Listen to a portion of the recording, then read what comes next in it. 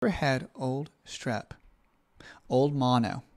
If you've had any form of strep lymph node congestion around the ears, around the throat, in the inguinal area, or even the armpits, if this has been in your present day, in your past, if you've suffered from this, from a chronic sore throat, hoarse throat all your life, I would get checked for strep.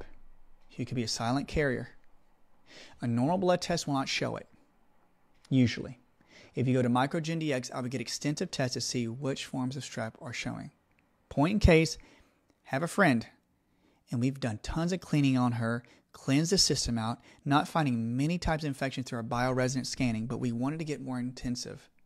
So we did a sinus test at the MicroGenDx, and we found out that she had high amounts of Streptococcus mutans.